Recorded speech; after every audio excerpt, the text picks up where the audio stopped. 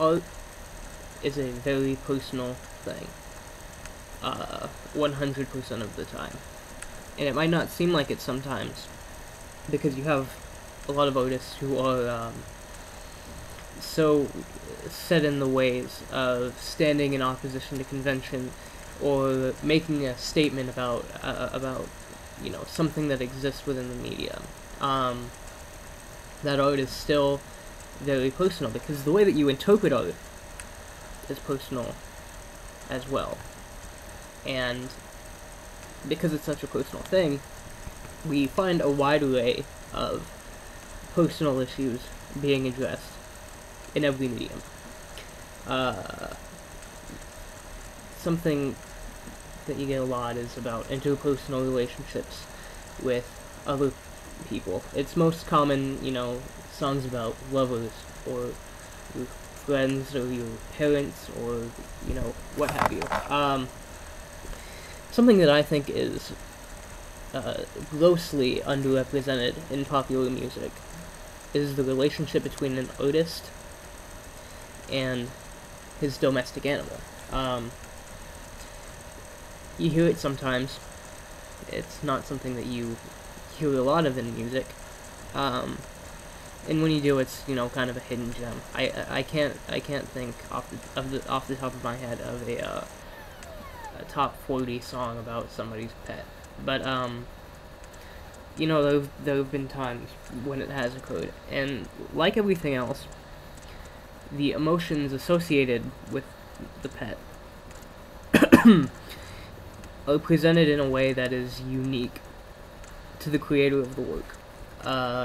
Venetian Snares, Songs About My Cats, is one example that springs to mind. You don't associate that album with emotions of love or caring about cats, but cats played a role in the creation of that record. What I have here is a purchase that I made today. This is Eyes Like Saucers, Parmalee Tribute to a Dog. Eyes Like Saucers is the moniker of Jeff Knock, who played in, let me see, I can't remember, I just did the research on this. I'll get there. I believe it's Urdog, that's right. Okay, I'm sorry about that. Urdog, who were a psychedelic rock outfit, and Mr. Knock, Eyes Like Saucers, played Farfisa organ in that band. And the Farfisa organ is something that's commonly associated with more Eastern sounding music, Indian music, and that kind of thing, because it has this very distinct sort of snake charming timbre to it. And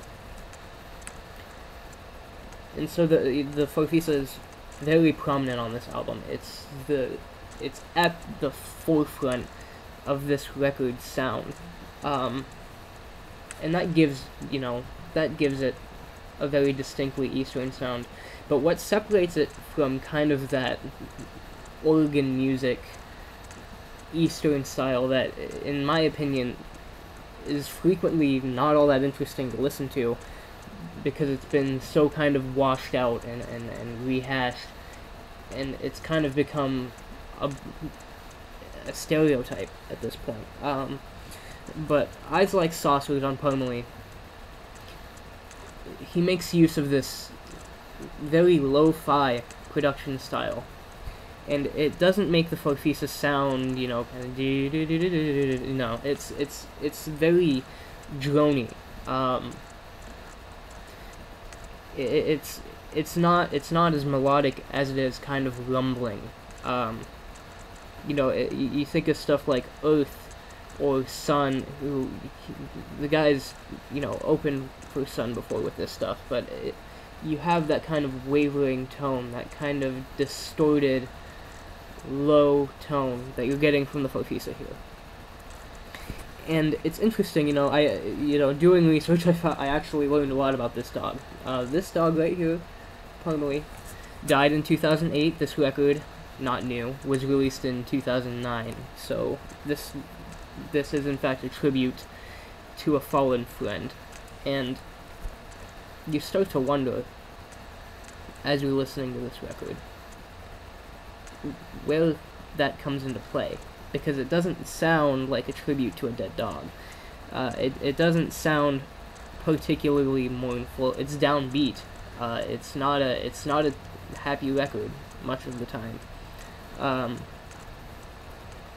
But you don't really get the feeling that it's about, you know, this guy's dog that he loved that died. And I think that has a lot to do with, you know, the personal interpretation of the experience and the personal interpretation of the music and how he chooses to communicate those feelings through sound. That's idiosyncratic to the creator, whatever. There is one track on here that I'll get back to at the end.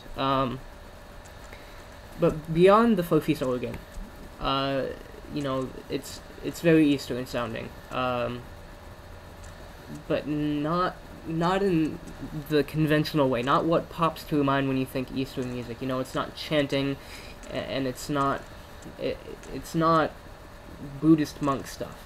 There is chanting here, but the timbre of the chanting, the way that he affects his voice through the chanting, doesn't sound terribly forced. He doesn't double track his voice to make it sound bigger like you hear in a lot of that kind of thing, like Sun is known for doing.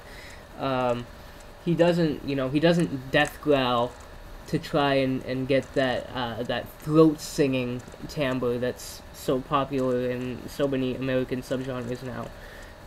He just kind of lets it out, you know. It's almost kind of a moaning. Even that was too low. It's more like Western pop singing without the lyrics that we're hearing. Also on display here is, you know, the lo-fi production lends itself to imperfect capturing of the Farfisa organ. So you'll get a lot of, you know, the clicking of keys on here sometimes, which I think is a great sound. As a lo-fi fan, I don't think it's gonna appeal to everybody. I think some people might think it's kind of annoying. I liked it. And, you know, other percussion on here is there's these tones that we kind of associate with ritual chants. These kind of rattling, ringing, shaky percussion, kind of like a tambourine, or finger cymbals or something like that. But, again, they have a distinctly Western flavor that kind of separates it. And I think what we have here on this record is a very profound mixture of East and West. And the sounds come together in a way that, you know, is, you know, you can, its influences are clear, but it's entirely all its own. Which is something that I think is respectable. Now, for the most part, what you have on this record is that a melodic kind of droney Farfisa organ. The last track on here, which is entitled For Parmalee, which is the only track title on here that makes a reference to this dog, who we have in this image in the back here. We have this dog, we have these candles lit over here, and we have the organ in the background here. What looks like could be a set list or track list or something on the ground here, which I think, you know, and these hardwood floors here, I think that this is an image that I think surmises this album pretty well, because you have this dog, you have this kind of Eastern imagery with these candles, you have, I think it suits it very well, and also a very lo-fi aesthetic on the back. But anyway, last track on this record is called For Parmalee, and the production kind of muddled on that track, which, depending on your taste, may or may not appeal to you. But it's the most melodic. You know, he uses the organ in a very understated way on that track. The organ does not lead the track. There's a piano line. There's a vocal melody on that track, and when that track starts, it's instantly sad. You know, you're going from kind of letting these organ tones wash over you to suddenly this piano breaks through, and this vocal melody breaks through, and it's just, it sounds very, very kind of hurt, but there's a lot of nostalgia too, and you can almost conjure these images in your mind as you're hearing this music of this guy playing with his dog on a sun-drenched day somewhere.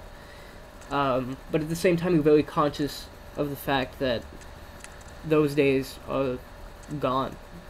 This dog is gone. That sun-drenched day is gone, and you can hear that, you know.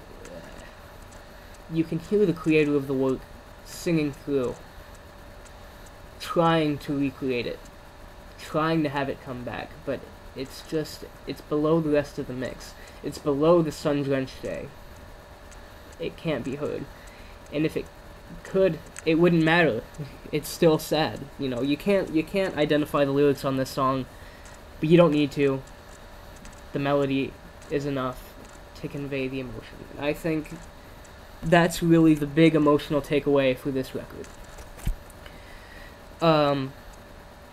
You know, I don't want to give it a star rating or anything, because really, I was hoping it would be good. That's what I bought it for. I didn't buy a record to review, but I have to say, I enjoyed it. It's a high 7, maybe a 7.8 out of 10.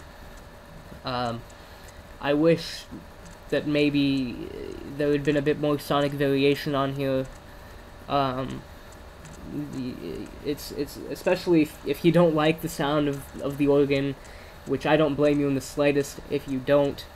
I think it's going to be a bit frustrating to a lot of listeners who want something that's more emotional or more stark, and definitely if you're looking for something more finely honed, this isn't for you. The organ is very well arranged and thought out, but there's other tracks on here, there's percussion that seems to be almost kind of an afterthought, but in a raw, emotive way, to me, is how I interpret it. But, you know, if you want something that's clean and refined and sonically and emotionally varied, you're not going to find it here. You are going to find a lot of really lovely timbres on here, and on the last track, you're going to find yourself being emotionally blown away if you have a soul at all. So that is Eyes Like Saucers, Parmalee, tribute to a dog. I'd recommend it highly, especially if you're a fan of lo-fi or Eastern folk music. Have a good night.